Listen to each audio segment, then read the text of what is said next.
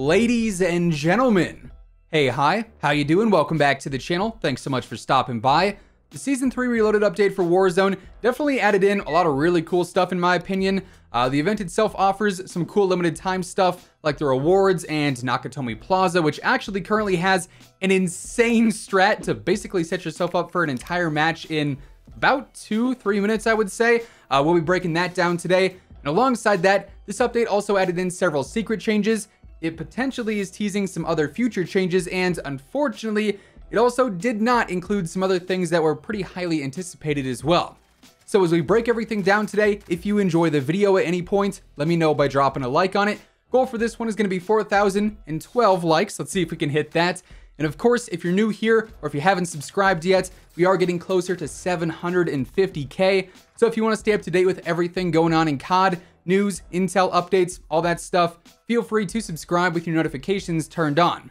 Also, right now, Code Immortal is currently 30% off on G Fuel. So if you want to grab anything there, whether it be a new tub, a shaker cup, or maybe you want to try G Fuel for the first time via a starter pack, whatever the case is, Code Immortal has got you covered. So first and foremost, let's talk about one of the bigger things that was added in with this update, that being the Nakatomi Plaza area in downtown.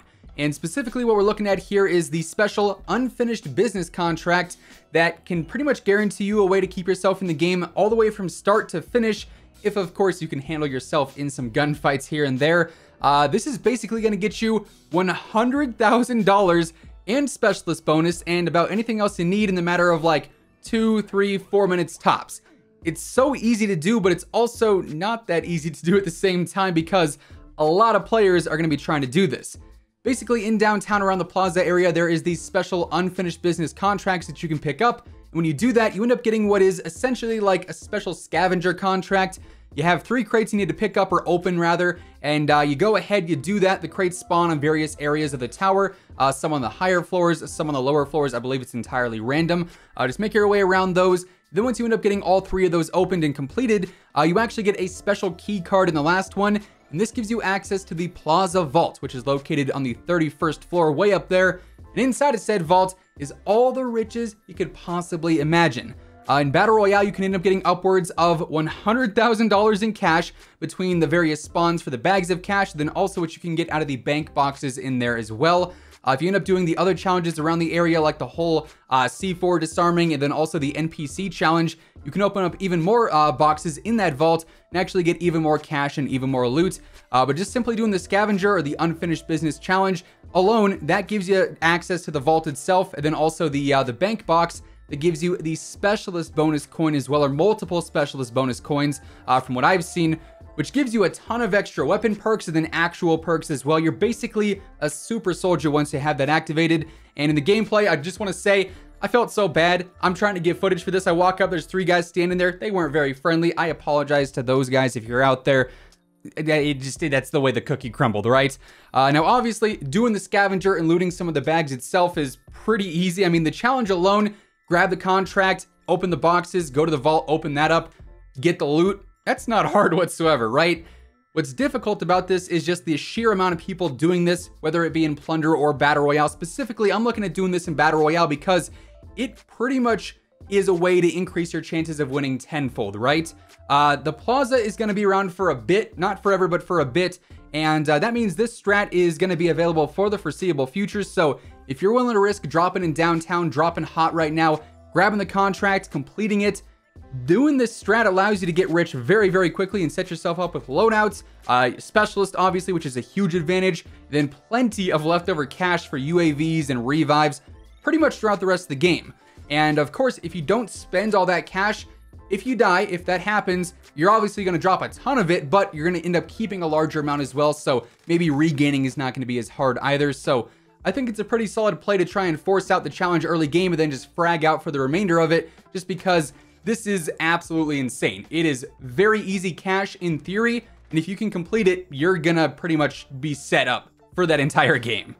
Now, this update, like I said, also added in several stealth changes or secret changes to general gameplay, and by that, I basically just mean the maps. Verdansk 84 actually changed some outside of all the Die Hard themed stuff.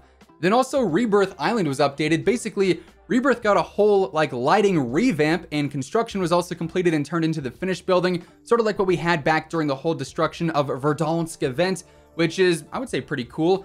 I gotta say, if Verdansk had this lighting, it would be incredible. You know, a man can hope, right? The lighting now, it's got a lot of issues. If you look out of windows, you're basically blind. You also can't see into windows. Windows are our arch nemesis now, basically, on Verdansk. But the lighting on Rebirth looks incredible. I love it.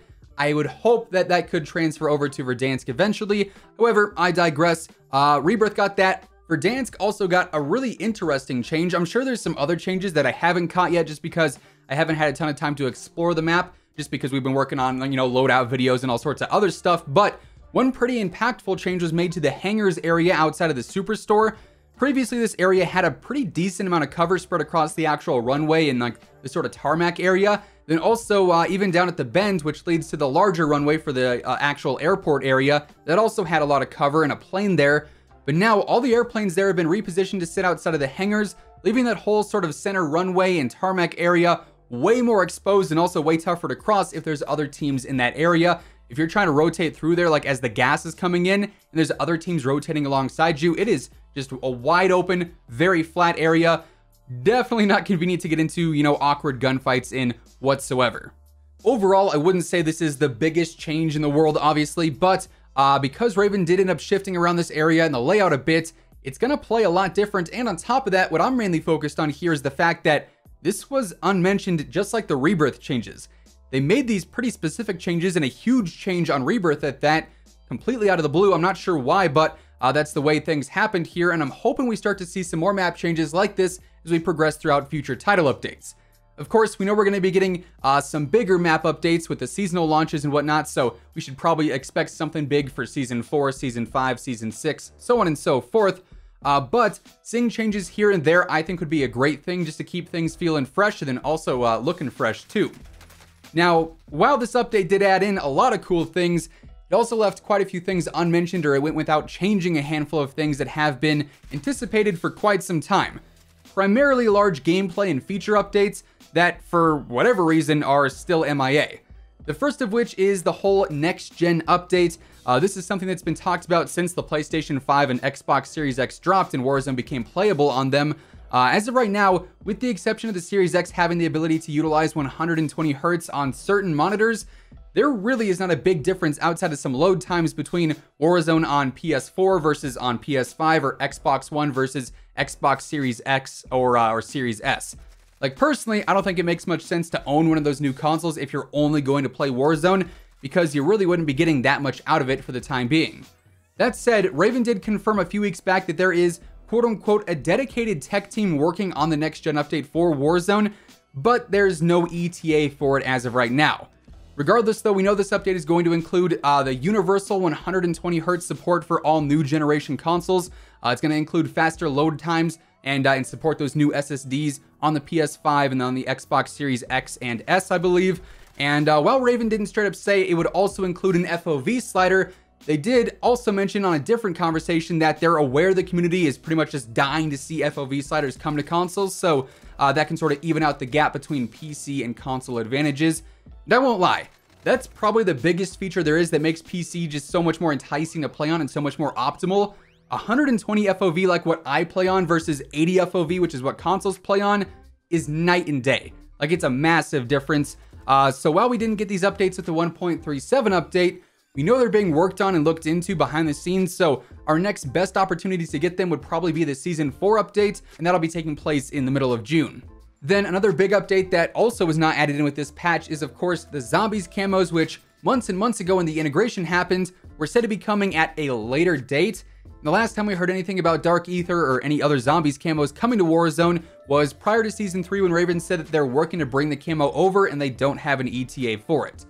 In my opinion, that one is ever so disappointing, considering we had a whole season themed around zombies, yet we didn't get the Zombies Camos put into the game. And on top of that, we also have blueprints and mastercrafts added in pretty much every single week that have awesome looking camos to them, yet one that we all assumed was being added in back in December still has not been pushed live.